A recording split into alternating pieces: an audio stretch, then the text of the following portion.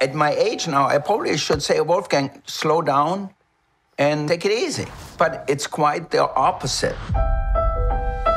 Celebrity chef Wolfgang Puck. People knew who owned the restaurant.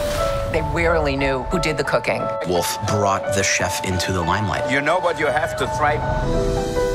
When Wolf opened Spago, he's serving this very simple food that's incredibly flavorful.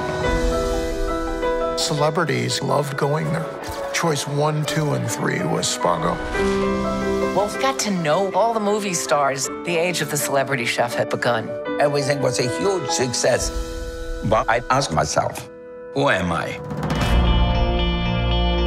As a kid in Austria, life with my stepfather was really rough. He would say, you're never gonna be anything. If you are a real man, stay out of the kitchen.